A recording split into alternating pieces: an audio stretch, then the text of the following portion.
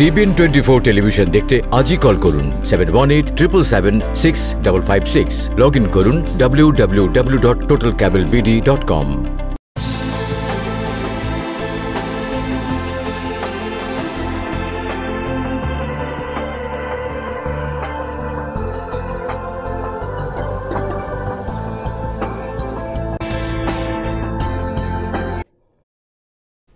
স্বাগত, দেখছেন TBN analysis. আমি সুলতানা রহমান, আর আমার সঙ্গে রয়েছেন সারোয়ার চৌধুরী সিপিএ। আপনাকে স্বাগত জানাচ্ছি। দর্শক, আপনারা জানেন আমাদের এই অনুষ্ঠানটিতে আমরা নিয়মিত আপনাদের প্রয়োজনীয় যে সমস্ত বিষয় রয়েছে সেগুলো নিয়ে আলোচনা করার চেষ্টা করি, আইনি সহায়তার জন্য তথ্য দিয়ে আপনাদের সাহায্য করার চেষ্টা করি। এবং আজকে আমরা ট্যাক্স নিয়ে আলাপ আলোচনা করব। আপনারা জানেন যে সারা দেশে করোনা ভাইরাসের প্রাদুর্ভাবের জন্য জরুরি অবস্থা জারি করা হয়েছে এবং অনেকেই এখন বেকার হয়ে পড়ছেন। বিশেষ করে ক্ষুদ্র ব্যবসায়ী যারা রয়েছেন তাদের ব্যবসা বাণিজ্যে খুব মন্দা চলছে। সারা দেশের অর্থনীতিতেই আসলে একটা খুবই নেতিবাচক প্রভাব পড়েছে এবং আসছে দিনগুলোতে পরিস্থিতি কেমন হবে এ নিয়ে বাড়ছে সংশয়। এরকম একটি অবস্থায় আমরা জানি ট্যাক্স মৌসুম চলছে এবং এই অবস্থায় করোনার প্রাদুর্ভাবের কারণে যারা এখন কাজে যাওয়া বন্ধ করতে হচ্ছে, যাদেরকে বিভিন্ন প্রতিষ্ঠানের ছাঁটাই চলছে, ফলে সামগ্রিকভাবে যে অর্থনীতির উপর প্রভাব পড়ছে এর সঙ্গে ট্যাক্স খুব গভীরভাবে সম্পর্কিত। এবং প্রেসিডেন্ট ডোনাল্ড ট্রাম্প এর মধ্যে ঘোষণা দিয়েছেন যে পরিস্থিতি মোকাবেলায় মানুষ যেন আর্থিকভাবে চিন্তা না করে। $50 বিলিয়ন একটি প্রস্তাবও অনুমোদন করা হয়েছে এবং মানুষ যাতে যারা আর কি বেকার হয়ে পড়ছেন কিংবা যাদের কাজ কমে গেছে, আর্থিক সংস্থান কমে গেছে, তাদেরকে সহায়তা দেওয়ার উদ্যোগ নেওয়া হয়েছে। সেই সঙ্গে ট্যাক্স কীভাবে কমিয়ে দেওয়া যায়, আগামী বছরে এই বছরের ট্যাক্স কর্তন করা হবে এমন একটি প্রস্তাবও আসলে এসেছে। এই সামগ্রিক সব বিষয় নিয়ে আমরা আজ আলোচনা করব। আপনাদের সবাইকে স্বাগত জানিয়ে রাখছি এবং টেলিভিশনের পর্দায় যে টেলিফোন নম্বরটি দেখতে পাচ্ছেন সেখানে ফোন করে জানাতে পারেন আপনাদের মতামত, কোনো প্রশ্ন থাকলে করতে পারেন। এছাড়াও অংশ নিতে পারেন আমাদের ফেসবুক পেজে। জনাব সারোয়ার চৌধুরী, আমি যেমনটি বলছিলাম যে আসলে অর্থনীতির উপর একটা বিরাট মন্দা। আমরা জানি যে শেয়ার বাজারেও খুব ধস নেমে এসেছে এবং প্রত্যেকটি জিনিসই মানুষের জীবন, সবচেয়ে বড় ব্যাপার মানুষ একটা অজানা রোগ, এটি নিয়ে একটা ভয় তৈরি হয়েছে, কারণ আমরা অনেক কিছুই এই রোগ সম্পর্কে জানি না, তথ্য অত বেশিও নাই। ফলে এর ফলে অর্থনীতিতে যে ইম্প্যাক্ট পড়েছে এবং ট্যাক্সের উপর এটির কি প্রভাব পড়বে? ধন্যবাদ সুলতানা। আজকের বিষয়টি অত্যন্ত বাস্তবসম্মত এবং সময় উপযোগী। আপনি যে বলছেন এখন অনিশ্চয়তা এবং অর্থনৈতিক অনিশ্চয়তা এবং আমাদের যে একটা ভীতি, এতেই বোঝা যায় যে আমরা প্রকৃতির কাছে কতটুকু অসহায়। যে প্রতি বছরই কিন্তু ভাইরাস আসে, ভাইরাসের টিকা আবিষ্কৃত হয়, কিন্তু এই বছর এই ভাইরাসটার এখন পর্যন্ত টিকা আবিষ্কার করা যায়নি। সেই জন্য মানুষ অত্যন্ত অসহায়। এবং এই যে আপনি বললেন যে স্টক মার্কেটে ধস নেমেছে, আসলে হ্যাঁ, স্টক মার্কেটে 1987 সালের ধসের মতোই এটা 2008-এর চেয়ে বেশি। সুতরাং বুঝতে হবে যে মানুষের কোটি কোটি টাকা কিন্তু এখন বিলীন হয়ে যাচ্ছে, এখানে কোথাও গভীর একটা শূন্যের মধ্যে চলে যাচ্ছে। এই যে চলে যাচ্ছে, আমরা আগের ঐতিহাসিক ঘটনাগুলো দেখলে বুঝতে পারি যে 1987, 2008 এই সমস্ত টাইমলাইনগুলোতে যে মানুষের অর্থনৈতিক ক্ষতিটা হয়েছিল, এরপরে কিন্তু মানুষের কর্মসংস্থানের অভাব, তারা মর্গেজ পে করতে পারে নাই, তাদের বাড়িঘর চলে গিয়েছিল, এই যে ফোরক্লোজড প্রপার্টি হয়ে গেছিলো, অনেক কিছুই হয়েছিল। এবং এখন পর্যন্ত আমাদের যে বর্তমান যে পরিস্থিতি চলছে, এতে এইভাবে যদি আরও কয়েক মাস চলে তাহলে দেখতে হবে যে মানুষ আগামী 6 মাস অথবা 1 বছর মর্গেজই পে করতে পারছে না, রেন্ট পে করতে পারছে না। এই সমস্ত ক্ষেত্রে এখন সরকার যে পদক্ষেপগুলো নিচ্ছে, আমার মনে হয় না যে $50 বিলিয়ন দিয়ে হবে, কারণ $50 বিলিয়ন এই যে প্রণোদনা, মানুষ হচ্ছে গিয়ে 330 মিলিয়ন মানুষ, সুতরাং ভাগের 5 টাকা করেও আসলে পড়ে না। সুতরাং আমরা এই বিষয়টি নিয়ে আপনার কাছে ফিরছি। আমাদের সঙ্গে দুজন দর্শক আছেন। দর্শক কে আছেন, নাম এবং পরিচয় বলে প্রশ্ন করুন। আসসালামু আলাইকুম। ওয়ালাইকুম আসসালাম। বলুন। আমার নাম ফারুক, আমি জামাইকা থেকে বলছি। জি ফারুক ভাই বলেন। আমি দেশে ছিলাম, জি, এখনো আমার ট্যাক্স করা হয়নি। তো এখন তো বাইরে তো যাওয়ার একটা তেমন পরিবেশ নাই। যেহেতু জানি আগামী 15 এপ্রিল করতে হবে, টাইম কি বাড়ার কোনো সম্ভাবনা আছে নাকি তবে হ্যাঁ আর কোনো প্রশ্ন না থাকলে এটার উত্তর দিই। এটা সাধারণত আপনার যদি টাইম বাড়াতে আসলেই কিন্তু টাইম বাড়ানোর সম্ভাবনা সবসময় থাকে প্রতি বছর, কিন্তু আপনি 15ই এপ্রিলে যদিও ট্যাক্স ফাইল করতে হয়, আপনি যদি ট্যাক্স ফাইল সময় বাড়াইতে চান তাহলে একটা ফর্ম আছে, সেই ফর্মের মাধ্যমে আমরা এক্সটেনশন, অটোমেটিক এক্সটেনশন বলি, 6 মাসের জন্য টাইম বাড়ানো যায়। সুতরাং আমি আজকে সবার দর্শকদের উদ্দেশ্যে বলতে চাই যে যেমন ধরুন আজকে ছিল যারা ব্যবসায়ী, যারা এলএলসি, যারা এস কর্পোরেশন, ওই সমস্ত ব্যবসার কিন্তু আজকে কিন্তু ডেডলাইন ছিল। আজকে যেহেতু ডেডলাইন ছিল, আমি তাদেরকে বলবো এখনও রাত 12টা পর্যন্ত সময় আছে, আপনারা অনলাইনে গিয়ে অথবা আপনারা যদি না পারেন আপনাদের কোনো একটা ট্যাক্স প্রিপেয়ারার, সিপিএ, এনরোল এজেন্ট, যে কোনো একজন ট্যাক্স প্রিপেয়ারারকে কল করে বলে দিলে উনি অনলাইনে আপনার জন্য সময় নিতে পারবেন। সুতরাং ভয় পাওয়ার কোনো কারণ নাই। এখনও পর্যন্ত আরও প্রায় 2 ঘন্টা সময় আছে। এই 2 ঘন্টার মধ্যে আপনারা কল দিয়ে এটা একটা অনলাইনে ট্যাক্স ফাইল মানে এক্সটেনশন নিয়ে নিতে পারবেন। এটা একটা এবং উনি যে প্রশ্নটি করেছেন যে 15ই এপ্রিল যেই সীমা আছে যে এর মধ্যে ট্যাক্স ফাইল করতে হবে, যদি কেউ এর মধ্যে করতে না পারে সেও কিন্তু এই সময়টি বাড়িয়ে নিতে পারে, তাই তো? হ্যাঁ, সেও কিন্তু এই সময়টা বাড়িয়ে নিতে পারে। আর তাছাড়া আরেকটা কথা, মানে যেটা কথা আমি বলতে চাই সেটা হচ্ছে যে যাদের ট্যাক্স দেওয়া হয়নি অথবা যাদের কোনো ডিউ নাই, তারা প্রতি বছর ফেরত পান, তারা কিন্তু ওই সময়টা তাদের জন্য খুব একটা বেশি বাধ্যবাধকতামূলক নয়। আপনি যদি টাকা ফেরত পান তাহলে কিন্তু আপনি যে কোনো সময় আপনি ট্যাক্স ফাইল করতে পারেন, পরবর্তী সময়ে আপনার টাকার কোনো ক্ষতি হবে না। তবে আরেকটা জিনিস আমি বলে দিতে চাই যে এখানে আর যারা আপনি যে মনে করেন ফারুক সাহেব বাংলাদেশ থেকে এসছেন, ওইরকম অনেকেই আছেন যারা এখনও ট্যাক্স ফাইল করেন নাই অথবা ভিত্তির কারণে বাইরে যান নাই, আপনার ট্যাক্স প্রিপেয়ারের কাছে যান নাই অথবা কোনো অফিসে যান নাই, তারা অতি সত্বর ট্যাক্স ফাইল করে ফেলুন। এখন পর্যন্ত কিন্তু আইআরএস সময় অনুযায়ী কিন্তু রিফান্ডগুলো দিয়ে দিচ্ছে সবাইকে। সুতরাং আমার মনে হয় যেহেতু এই অর্থনৈতিক অনিশ্চয়তার মধ্যে আমরা আছি, এখন কখন কি হয় কি জানি, এখনও মানুষ মনে করে যে আমেরিকার গভর্নমেন্টের টাকা বোধহয় শেষ হয়ে যাবে, তার নাও পেতে পারে। এটা অমূলক কিছু নয়, সেই জন্য যত তাড়াতাড়ি সম্ভব আপনারা ট্যাক্স ফাইল করে ফেলুন। আমাদের সঙ্গে আরও একজন দর্শক আছেন। দর্শক কে আছেন? নাম এবং পরিচয় বলে প্রশ্ন করুন। দর্শক কে আছেন? হ্যালো, আমি ফ্রান্স থেকে বলছি, ইমন। জি ইমন, জি বলুন। আমাদের আমি রেস্টুরেন্ট করি, কালকে থেকে আমাদের রেস্টুরেন্ট বন্ধ হয়ে গেছে আমেরিকা, নিউ ইয়র্কে। এখন আমি কি আনএমপ্লয়মেন্ট যাইতে পারি? যদি আমি আনএমপ্লয়েড যাই তাহলে আমি কি আমার ভাইদের জন্য স্পন্সর করতে পারবো কিনা? নতুন আইনে করা যাবে কিনা? আপনি যেহেতু আনএমপ্লয়মেন্ট, এখন যদি আপনাদেরকে লে অফ করা হয় অবশ্যই আনএমপ্লয়মেন্টে যেতে পারবেন। আর এখন নতুন ডিরেকশনে অথবা সরকারি নির্দেশে যদি আপনার এমপ্লয়ার যে আছে অথবা আপনার মালিক যে আছে তাকে যদি বলা হয় যে আগামী এতদিনের টাকাটা তোমার দিতে হবে, সেটাও একটা বিষয়। এটা অবশ্য এখনও জানা হয়নি ঠিক মতো। তবে আনএমপ্লয়মেন্টের ব্যাপারে এটা আপনি আনএমপ্লয়মেন্ট নিতে পারবেন। আর আনএমপ্লয়মেন্ট নেওয়ার পরে আপনি যে কি একটা প্রশ্ন করলেন, শেষের প্রশ্নটা আমরা একটা উনি ওনার ভাইয়ের জন্য আবেদন করতে যাচ্ছে, সেই ক্ষেত্রে সমস্যা হবে কিনা, সম্ভবত এমনই ছিল প্রশ্নটি। আচ্ছা, আবেদন করতে গেলে ওইটার যে ক্রাইটেরিয়া যেগুলো আছে, নিয়মকানুন যেটা আছে, এর মধ্যে পড়লে আমার মনে হয় না কোনো সমস্যা হবে। জি, আমাদের সঙ্গে আরও একজন দর্শক আছেন। দর্শক কে আছেন? নাম এবং পরিচয় বলে প্রশ্ন করুন। হ্যালো, জি বলুন। আসসালামু আলাইকুম, আমি পূজা বলছিলাম।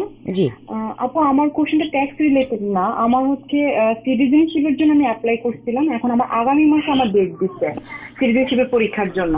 এখন আমার কোশ্চেনটা হচ্ছে কি, এখন এই পরিস্থিতিতে কি আমার পরীক্ষাটা হবে কি হবে না?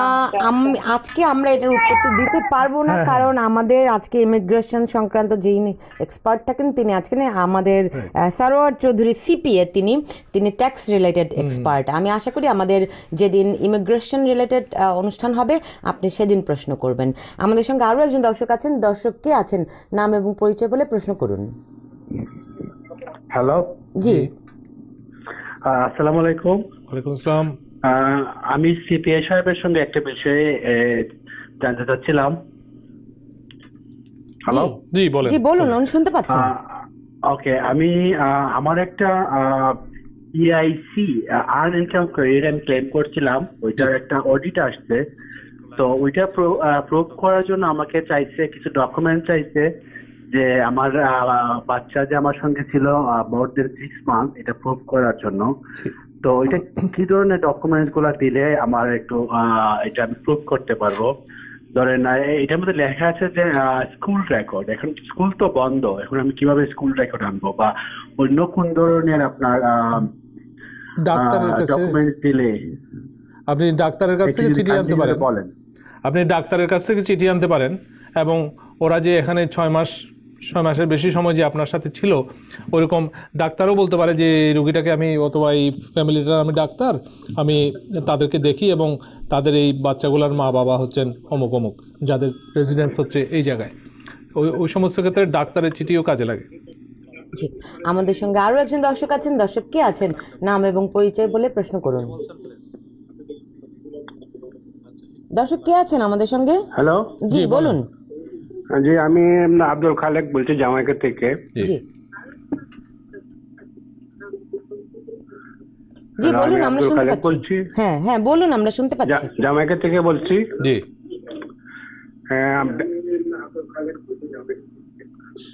ব্যবসার ক্ষেত্রে সেল ট্যাক্সের কি এক্সটেনশনের পদ্ধতি আছে কিনা? এখনো পর্যন্ত সেলস ট্যাক্সের এক্সটেনশনের পদ্ধতি নাই। বিশেষ কারণে যদি আপনার এমন সিচুয়েশন হয় যে আপনি এটা সাংঘাতিক ধরনের কোনো অসুবিধা হলে এটা স্পেশাল কনসিডারেশনে করা যায়, কিন্তু সেলস ট্যাক্সের ব্যাপারে এক্সটেনশনের কোনো ব্যাপার স্যাপার নাই। এখন সেলস ট্যাক্স এখনও আরও 4 দিন সময় আছে, এর মধ্যে আপনারা মোটামুটি একটা সময় ব্যয় করে ফেলতে পারেন। জি, এই যে বিষয়গুলি আসতেছে এখন, মানে এই যে পরিস্থিতি একটা সৃষ্টি হয়েছে, এখন মানুষ কিভাবে এই বিষয়গুলো অর্থনৈতিকভাবে মোকাবেলা করবে? এখন আসলে জিনিসটা এখন এই যে একটা ভীতিকর পরিস্থিতি, অথবা মানুষের মধ্যে কারফিউ, এখন রেস্টুরেন্টগুলোতে যেতে দিচ্ছে না, বসতে দিচ্ছে না, অথবা একটা গ্রুপ গ্যাদারিং হতে পারবে না, সব কিছু মিলিয়ে পরিস্থিতি, আমার মনে যে প্রশ্নটা করলেন আগে, এই জিনিসটার কিন্তু আগে কোনো উত্তর ছিল না। এমনও হতে পারে যে যারা ফাইল করতে পারে নাই তাদেরকে হয়তো এমন হতে পারে যে আগামী 20 তারিখের পরে হয়তো একটা সার্কুলার দিয়ে নিউ ইয়র্ক স্টেট বলবে যে সেলস ট্যাক্সের জন্য আমরা আরও 1 মাস বাড়িয়ে দিয়েছি, এটা বলতে পারে, খুব সম্ভব। তারপরে এটা কারণ এখন মনে করেন যে গভর্নর ইনভলভ, এখানে মেয়র ইনভলভ, এবং অন্যান্য সব অথরিটি ইনভলভ, সুতরাং এই সমস্ত ক্ষেত্রে আমার মনে হয় যে আমাদের চিন্তা করা দরকার, অথবা আমাদের যে রিপ্রেজেন্টেটিভরা আছেন তাদের সাথে তারা কিভাবে জিনিসটাকে মোকাবেলা করবে। আর অর্থনৈতিক অর্থনীতি যেটা হচ্ছে, যেমন ধরুন অনেক মানুষ স্টকে ইনভেস্ট করে, তারা ইনভেস্ট করে অনেক দিন ভালো ছিল, হঠাৎ করে গত 2 সপ্তাহে 3 সপ্তাহে মোটামুটি তাদের অর্থনৈতিক, তাদের স্টকের ভ্যালু অর্ধেক 50% হয়ে গেছে। সুতরাং এই যে 50% থেকে তারা কখন আবার উঠে আসবে, অথবা তারা যে এখন মনে করেন যে অনেকে আছে আমাদের সমাজের মধ্যে অথবা আমাদের কমিউনিটির মধ্যে যে বাড়ি ভাড়ার উপর নির্ভর করে। এখন বাড়ি ভাড়া যদি আপনার টেনেন্ট যদি বাড়ি ভাড়া দিতে না পারে, এখন এই লোকটার কি হবে? যে বাড়ির মালিক, তার কি হবে? ও তো ভাড়া দিতে পারছে না, এটা একটা সমস্যা। এবং টেনেন্ট আর ল্যান্ডলর্ড যে মর্টগেজ দিতে পারবে না, সেটা আরেক সমস্যা। এখন মর্টগেজ দিতে না পারলে তার কি সমস্যাটা হবে? তার বাড়ি কি ফোরক্লোজ হয়ে যাবে? কারণ আমরা দেখেছি মানে 2008 সালে দেখেছি, 1987 সালে দেখেছি যে কিভাবে এরকম একটা মন্দার পরে। আর তাছাড়া এখন যে করোনা ভাইরাসের যে সমস্যাটা হচ্ছে, এটা ওয়ার্ল্ড ওয়াইড প্রেডিকশনটা হচ্ছে যে গ্রোথ কমে যাবে। এখন গ্রোথ কমে গেলে মানুষের ডিমান্ড কমে যাবে। মানুষের জব না থাকলে ডিমান্ড হবে না, ডিমান্ড না থাকলে আপনি কি অ্যামাজন থেকে জিনিস কিনবেন না, আপনি কি অ্যাপল কম্পিউটার, আপনি ল্যাপটপ কিনবেন না, আপনি আইফোন কিনবেন না। এখন এই সমস্ত ডিমান্ডগুলো যখন কমে যাবে, তখন আস্তে আস্তে ওই বড় বড় কোম্পানিগুলা তাদের প্রোডাকশন কমিয়ে দিবে। তারা কমিয়ে দিলে তারা লোকজনকে আরো ছাঁটাই করে দিবে, বলে যে আমার এত লোক লাগছে না। এই যে একটা ভিশিয়াস সাইকেল, এটাতে পরে যে মন্দাভাব চলবে, এটাই সবচেয়ে ভীতিকর অবস্থা। আমার সঙ্গে আরো দর্শক আছেন। দর্শক কে আছেন? নাম এবং পরিচয় বলে প্রশ্ন করুন। আচ্ছা, আসসালামু আলাইকুম, আমি ব্রঙ্কস থেকে, আমার নাম লিটন। জি বলুন। যে আমি প্রশ্ন করতাম চাচ্ছি কি আমার আজকে লাঞ্চ করার বাদে হঠাৎ করে আমাদের রেস্টুরেন্টটা শাটডাউন করে ফেলছে। ওরা বলছে কি 2 সপ্তাহ আপডেট করতে পারে, কিংবা লং টাইম লাগতে পারে, এটা এখন আমি কি করতে পারি? আনএমপ্লয়মেন্ট মারতে পারি না অন্য কোনো ওয়ে আছে? জি, আপনি ওটা আপনার এমপ্লয়ারকে কিছু না বললে আপনি আনএমপ্লয়মেন্টে যেতে পারেন, এটা আমার একটা ব্যক্তিগত মতামত। আমি কিন্তু এখনো কিন্তু মানে নিউ ইয়র্ক স্টেট অথবা নিউ ইয়র্ক সিটি এখন পর্যন্ত সুনির্দিষ্ট কোনো কিছু বলে নাই যে ব্যবসা বন্ধ হলে তারা কি করতে পারে। তারা হয়তো টেম্পোরারি আপনাদেরকে হয়তো গভর্নমেন্ট যে সাবসিডি $50 বিলিয়ন যে সাবসিডি দিয়েছে তার মধ্য থেকে সেই খুব সম্ভব এই যে মনে করেন যারা বাড়ি ভাড়া দিচ্ছে, যারা ক্ষুদ্র ব্যবসায়ী, এগুলা দিবে। আর ইতিমধ্যে কিন্তু গভর্নমেন্ট যে ছোট ছোট ব্যবসায়ীদেরকে লোন দেওয়ার জন্য অলরেডি একটা সার্কুলার জারি করেছে যে ছোট ব্যবসায়ীরা 0%-এ লোন নিতে পারবে। এই জন্য এই যে SBA স্মল বিজনেস অ্যাসোসিয়েশন যেটা আছে তারা কিন্তু কাজ করে যাচ্ছে। আমার মনে হয় আপনার কোম্পানি যেখানে কাজ করেন তারা এই সমস্ত লোনের সুবিধা নিতে পারবেন। আপনারা হয়তো তাদেরকে বলতে পারবেন। যেহেতু এই সবকিছু বন্ধ করার নির্দেশনাটা মাত্র গতকাল এসেছে, আমার মনে একটা ডিরেকশন আসবে, সেটা আমাদের ফলো করতে হবে। যে তাছাড়া আমরা হচ্ছে জনগণ, আমাদেরকে তো বাঁচিয়ে রাখা সরকারের দায়িত্ব। ওরা এমন কিছু করবে না যে আপনার দোকানও বন্ধ করে দেবে, আপনার কাজও বন্ধ করে দেবে, আপনার খাওয়া দাওয়া বন্ধ করে দেবে, সবকিছু মিলিয়ে তো এটা আমার মনে হয় আর কয়েকটা দিন অপেক্ষা যদি করি তাহলে আমরা একটা নির্দেশনা নিশ্চয়ই পাবো যে এই হোটেল, রেস্টুরেন্ট, বার যেগুলো বন্ধ করা হয়েছে এর ফলে যারা আসলে বেকার হয়ে পড়বে তাদের কর্মসংস্থানের হবে, এটা সাবসিডিজ কেমন করে করা হবে। অথবা গভর্নমেন্ট বলতে পারে যে ঠিক আছে আমাদের কাছে হ্যান্ডআউট নিয়ে যাও, টাকার একটা ভাউচার নিয়ে যাও, এই টাকা দিয়ে তুমি কতদিন চললা, যাতে যারা ব্যবসায়ী তাদের উপর যাতে চাপ না পড়ে, যারা ক্ষুদ্র ব্যবসায়ী যে তার উপর যাতে চাপ না পড়ে, গভর্নমেন্ট হয়তো আলটিমেটলি যে $50 বিলিয়ন যে প্রণোদনা দিচ্ছে ওইখান থেকে হয়তো বলবে যে যারা যারা এখন রেস্টুরেন্ট কর্মচারী এবং ডাইরেক্টলি এগুলো সবই আমরা অ্যাজিউম করছি, আমরা ধারণা করছি, তবে আমরা একদম সুনির্দিষ্ট তথ্যের জন্য আমরা অপেক্ষা করব। মাত্রই কালই এটা নির্দেশনাতে এসেছে, সুতরাং আমরা একটু অপেক্ষা করলেই জানতে পারবো। আমাদের আসলে ভয় পেলে চলবে না, সাহস রাখতে হবে। আমাদের সঙ্গে আরো একজন দর্শক আছেন, কে আছেন নাম এবং পরিচয় বলে প্রশ্ন করুন। দর্শক কে আছেন আমাদের সঙ্গে? জি হ্যালো, জি বলুন। আসসালামু আলাইকুম। জি বলুন। আমার নাম সিদ্দিকুল আলম বলছি। জি আচ্ছা, আমি ট্যাক্স ফাইল করেছিলাম ফেব্রুয়ারির শেষে। তা আমি ওই ইয়েলো ট্যাক্সিতে কাজ করতাম। তা আমি আর আমার ওয়াইফ W2 ফর্ম ছিল, দুইজনের 70,000-এর মতন হয়েছিল।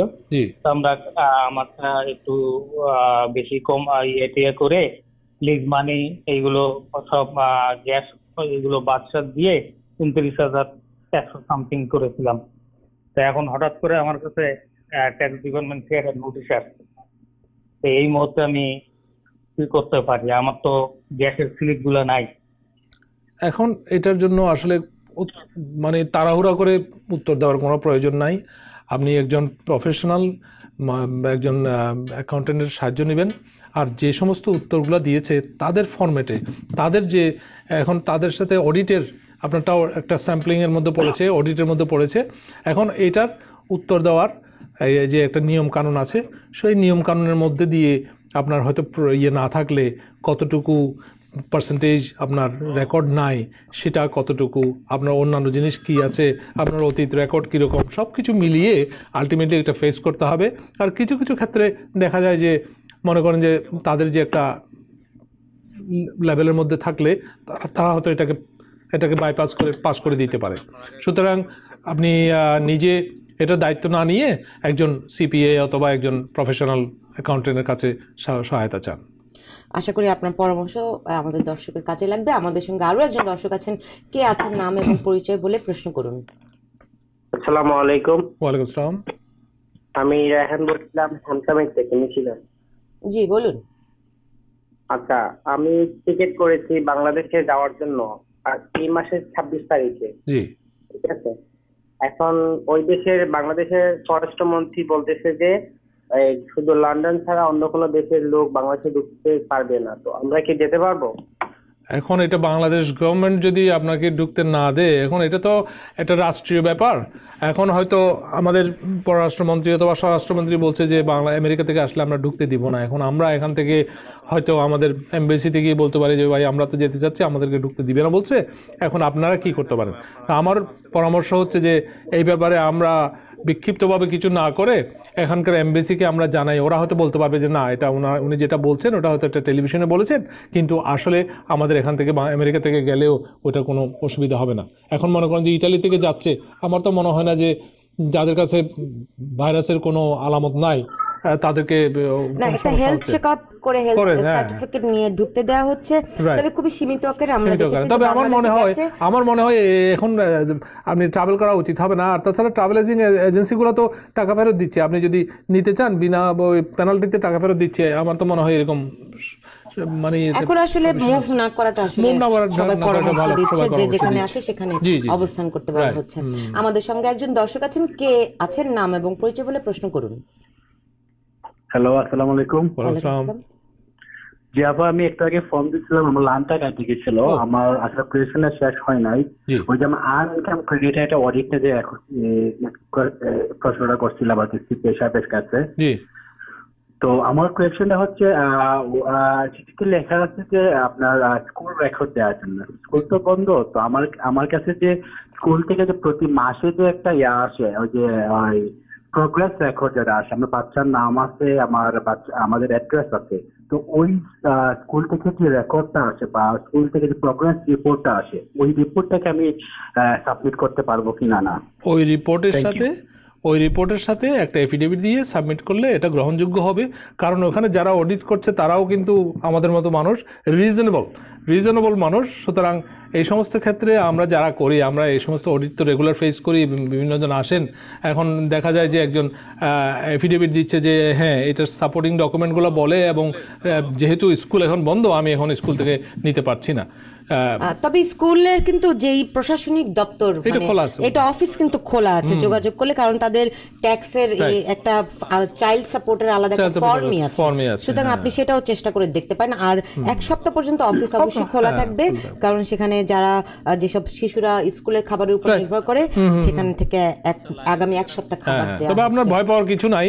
এটা যদি মনে করেন যে আপনাকে কি 30 দিনের মধ্যে এটা রিপোর্ট মানে রেসপন্স করতে বলছে, 30 দিনের মধ্যে যদি রেসপন্স করতে বলে তাহলে আপনি আপনার সিপিএকে বলুন যে একটা কল দিয়ে আপনার জন্য সময় নিতে, এটাও করা যায়। এটা আপনার ডেডলাইন, একটা অডিট মানে যে এটা একেবারে 30 দিনের মধ্যে শেষ হতে হবে এমন কোনো কথা নয়, এটা দীর্ঘদিন চলতেও পারে, আবার খুব অল্প সময়ের মধ্যে একটা টেলিফোনের মাধ্যমে হয়তো এটা ফিনিশ হয়ে যেতে পারে। জি, আমরা একটা বিরতি নেব, আমাদের সঙ্গে আরো দর্শক আছেন, আমরা বিরতি থেকে ফিরে এসে আপনাদের টেলিফোনগুলো নিব। নিচে ছোট্ট একটা বিরতি। TBN 24 টেলিভিশন দেখতে আজই কল করুন 7187776556। লগ ইন করুন www.totalcablebd.com। বিরতির পরে আরও একবার স্বাগত, দেখছেন টিবিএন অ্যানালাইসিস। আর আমার সঙ্গে আজকে রয়েছেন Sarwar Chowdhury, CPA.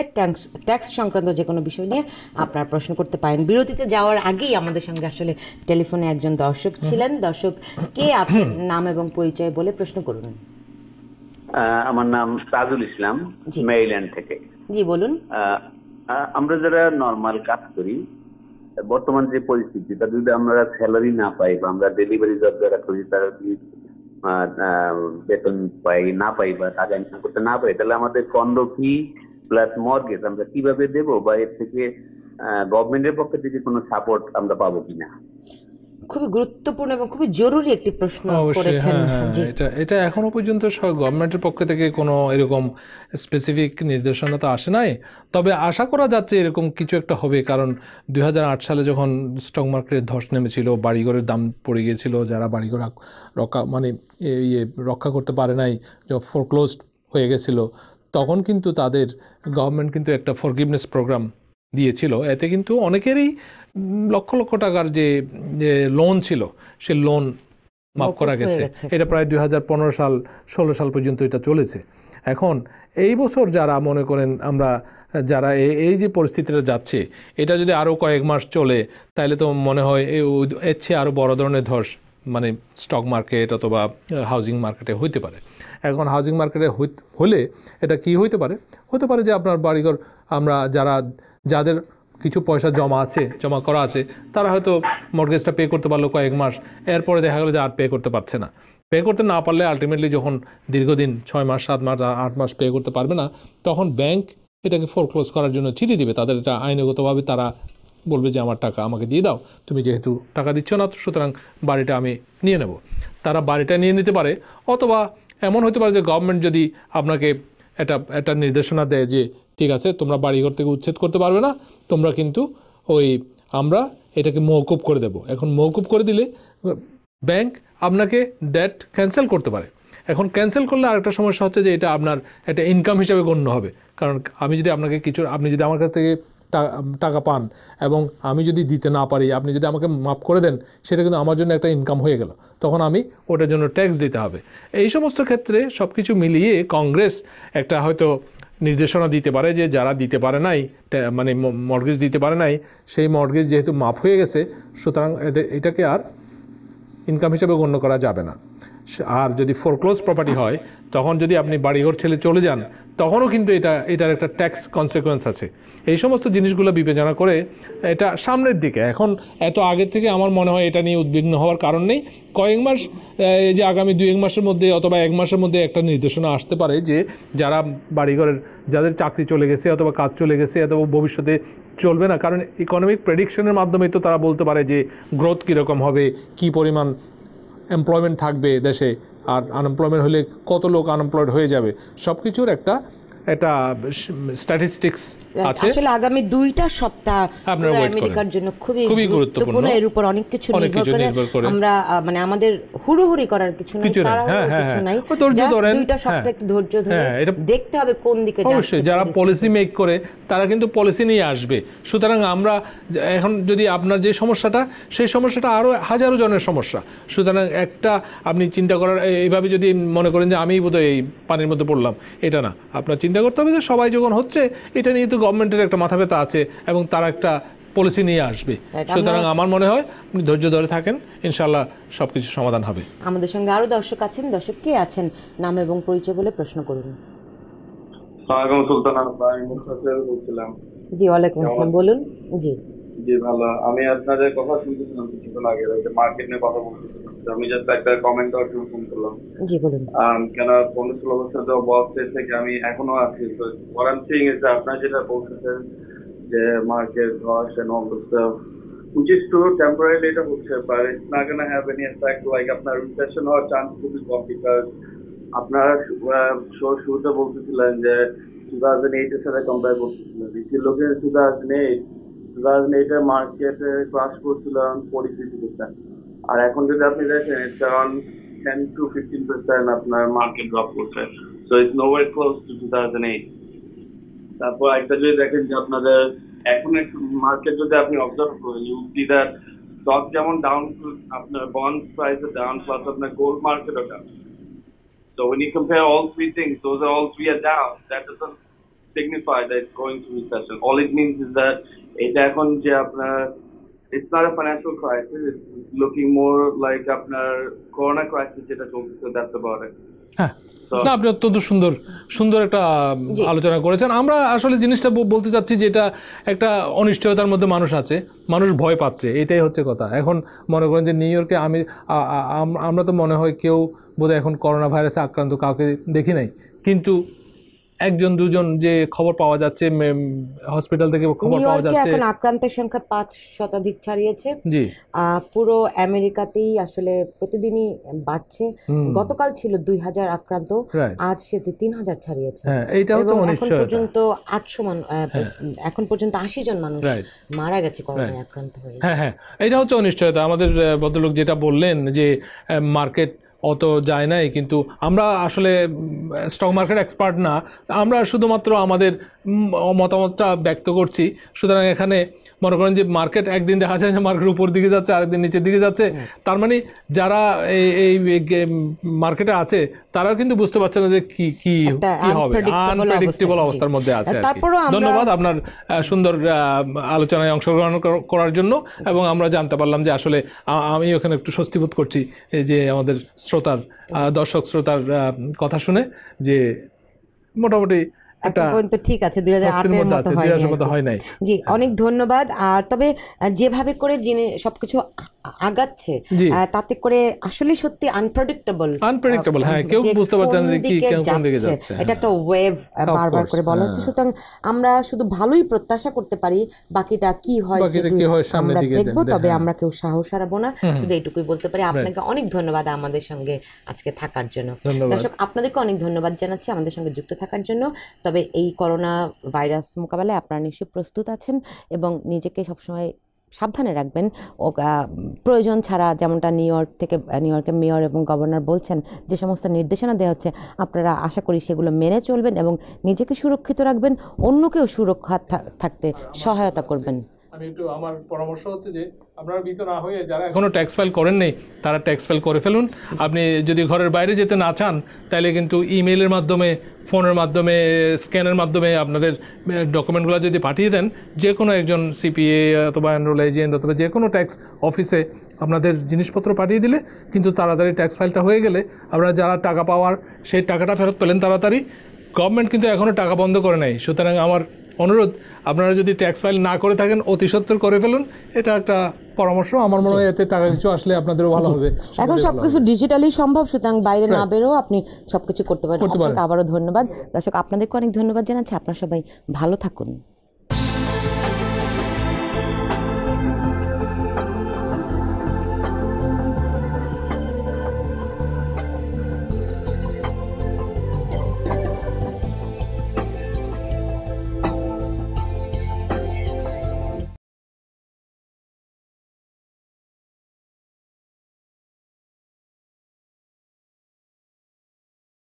TBN 24 television দেখতে আজই কল করুন 7187776556। লগ ইন করুন www.totalcablebd.com।